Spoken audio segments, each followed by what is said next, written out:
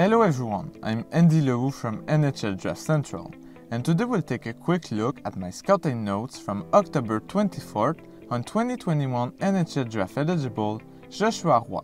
This was a beautiful showing from Roy, who used his superb hockey senses, outstanding creativity, and brilliant puck handling abilities to play an effective game through all three zones.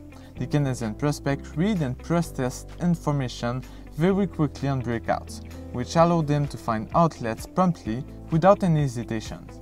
He excelled at weaving through sticks and pressure to find the right passing lanes thanks to nifty edge work, fantastic spatial recognition, and lightning quick hands. Despite an habit to lay back in transition due to a subpar acceleration and speed, I thought Roy got involved on counterattacks very well tonight.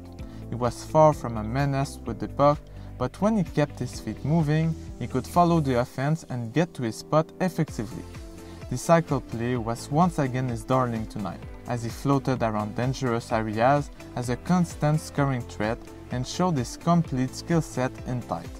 Roy stands out for his excellent instinctive positioning, being able to jump on rebounds without decent quickness and sneaking his way behind the defense.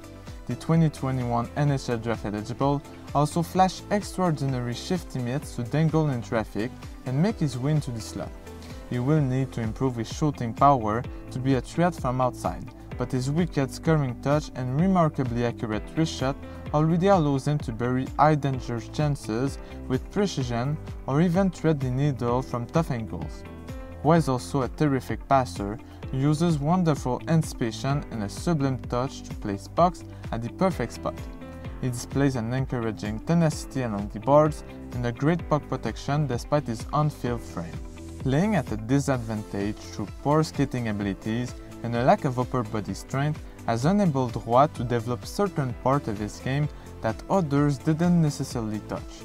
He has great instincts, a tremendous vision, nifty puck protection, phenomenal puck skills, and a spectacular touch, all developed to adjust to his shortcomings. If a team believes they can improve his athletic abilities, they might just come out with a special player.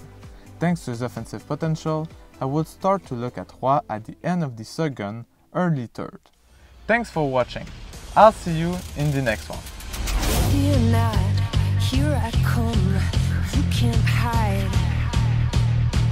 Ready or not, here I come, you can't hide. Ready or not, here I come.